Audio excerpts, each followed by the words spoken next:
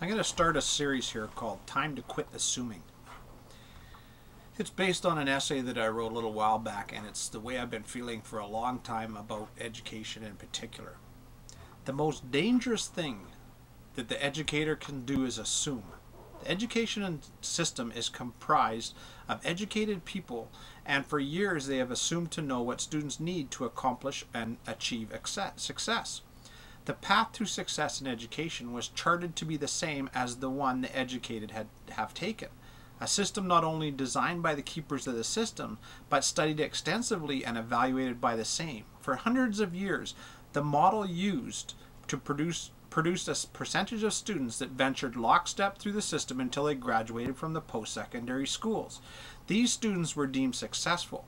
The unsuccessful students who fell out of step were trained by the system, to take their place on the factory floor.